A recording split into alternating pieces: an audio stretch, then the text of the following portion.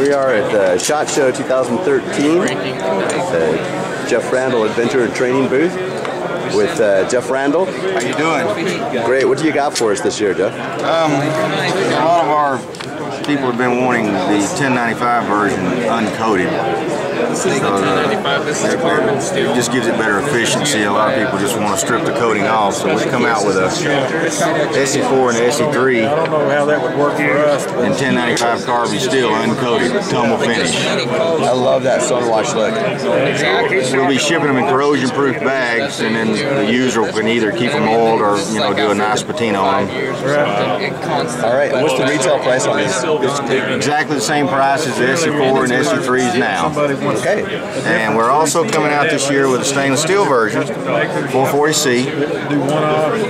So that'll be shipping about Blade Show time, and a stainless steel version of the Azula.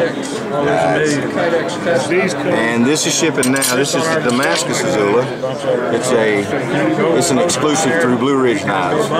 Whose Damascus is that? Alabama Damascus. Nice. Very nice. All right. And you'll be able to get these knives at Mr. Knife Guy and on MrKnifeGuy.com. Thanks, Jeff. We appreciate it. Thank you, sir.